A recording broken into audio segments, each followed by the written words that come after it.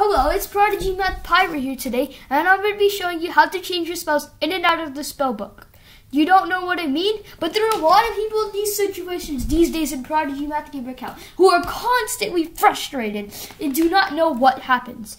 What do you mean, you say? Well, let's say there's a certain amount of spells Prodigy allows you to get in battles. In that case, it is 6. So let's say when you word another spell after 6. And then you can't have 7 spells you can be able to do in a battle.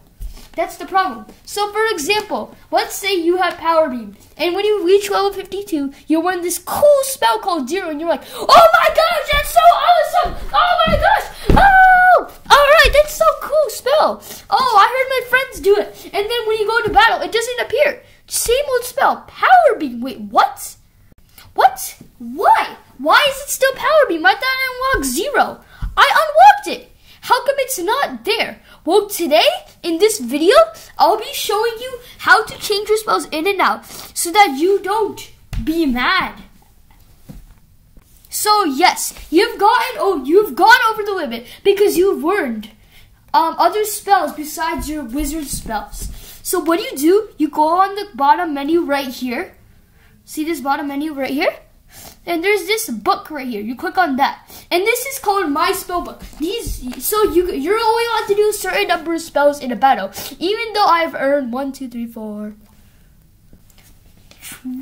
spells I've learned. Yes, that's a lot. But they don't all come up in battle because you're only allowed to do 6 at a time. And only 6 of them can appear on a battle. The Prodigy only allows you to do that. So the thing is that you want to switch your spell out so that it can go in for a different spell.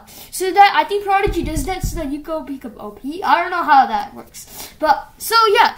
So you have Power Beam. So you can click on this spell, and then you keep going until the spell you want to switch out. So I'm going to switch this spell out for 0, let's say. So I click on the spell, and now when I go to battle, it will be there. And you'll be like, oh, I didn't know that. I can't believe I got 0. And then, oh, yes, finally, thank you, person who actually had time to explain this to someone.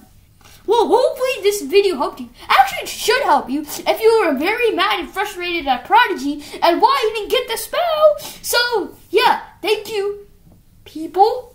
And Prodigy, you should make this more easier to tell people this trick because everybody will be going mad that they didn't learn a spell when they get to a certain level. Oh, come on. Well, yeah, thank you for watching this video. And goodbye.